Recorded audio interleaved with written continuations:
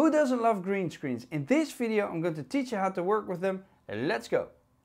To sell this effect you need two clips. You need the green screen clip and you need the clip that's underneath it. So we're going to drag the main clip on top of it first, and we're going to drag the green screen clip on top of it. Now let's go to the Fusion tab, and we see a media in and a media out, which is this one. And let's select the media in, shift spacebar, and let's find the delta key.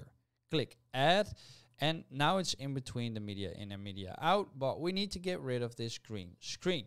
Select this color picker, hold it, drag it on top of the green screen, release it, and now the green is gone. Let's go back to the edit tab, and you see that we now see our green screen clip with our main clip in the background, and that has to do with the fact that we removed the green screen. Now she's a little bit bright in comparison to this clip, so let's change that by going to the color tab.